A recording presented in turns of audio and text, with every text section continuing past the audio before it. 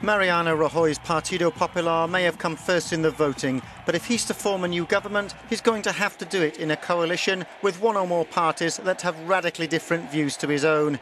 That could mean Podemos, the movement born out of austerity and street protests. Now, well and truly a mainstream political party, they won 69 seats and can't be ignored.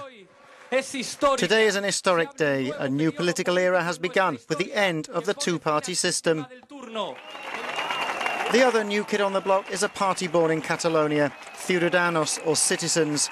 The socially liberal free marketeers have stolen a fair chunk of centre ground, promising reforms and an end to corruption under a young and charismatic leader. Millions of Spaniards have decided that this country is going to change.